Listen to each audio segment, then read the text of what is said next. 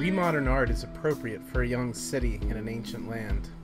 With the wonder of youth, we wander in the ruins of fossilized civilization. With our own hands, we assemble from the debris affectionate homages to the human condition, works afflicted with humor and humbled by grace. We don't care about impressing the gatekeepers. We want to interact with everyone. We are storytellers. We love where we've come from, and we preserve that love for the future to see. We invoke an eerie nostalgia for the past, for we accept we will be joining that infinite regression. We are the latest iteration of the American character, ordinary people working as explorers and inventors, self-reliant and productive. We make a complex art for complex times.